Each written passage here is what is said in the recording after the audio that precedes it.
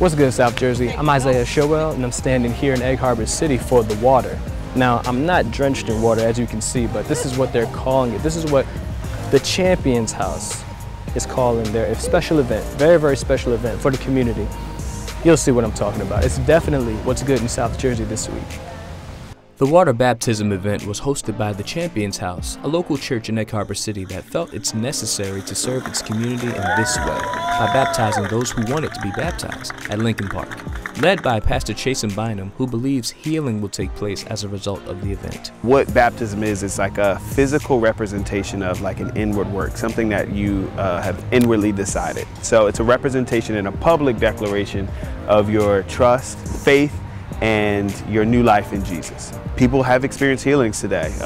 Ankles have been healed, and I haven't even caught up to all the stories, but I know that there were several healings. Miss Geraldine Harrell was one of the people baptized at the event, and she says the baptism symbolizes a fresh start for her. I feel like something was lifted up off of me, you know, like I just felt like a heavy weight before it happened.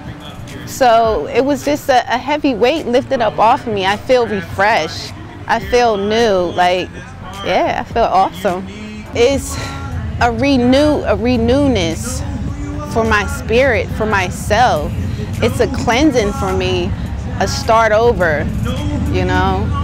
And I feel like so much just left me to where I can start over and forget about anything that was weighing me down. The only requirement that the Champions House had is that you received Jesus Christ as your Lord and Savior to get baptized. And once baptized, you receive your baptism certificate along with a t-shirt. Pastor Karen of the Champions House says that this event was an excellent opportunity for evangelism. Our church really has not been that evangelistic in the past.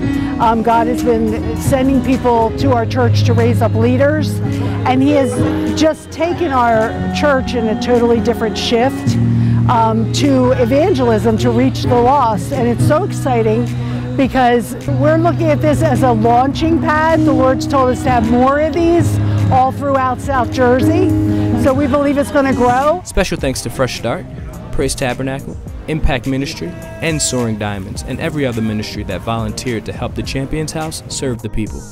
In Egg Harbor City, I'm Isaiah Showell, and that's what's good in South Jersey this week.